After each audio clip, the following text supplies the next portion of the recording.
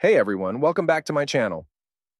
Today we're diving into a fascinating interview between Congressman Byron Donalds and political commentator Luke Beasley.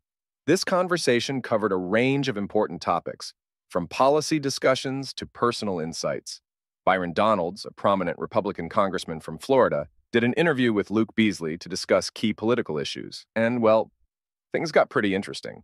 So many people, dozens of people who left his administration, very different than Biden's administration, have said this guy's not fit to be president. So how do you explain that? So many people in the room for the most important decision saying this guy can't be anywhere close to the White House. Well, first of all, let's say this. Political people don't think they should ever be fired, even when they're doing a bad job. If Donald Trump looked at people who were working for him early on and got rid of them and they have an axe to grind, I can't be concerned about like that. Pence or all those people? Or am I going to answer? Will you answer the question, though? You ready? Here we go.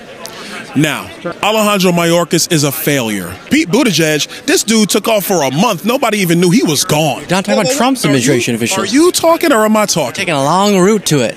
Bro, I know on your side, Mike Pence. Let's go with just Mike Pence. On your side, I know you guys will just use talking points, but when you get an educated answer, be patient and let me give it to you. I want to hear Mike Pence, other administration officials, then I'm ready. You go over there, and then when you're ready to have a conversation, come see me. Yes, I'm ready. I'm here. Yes, man. What's up? What's your Well, that's a wrap on this interview, but let me know what you guys think, and I will catch you guys in the next video.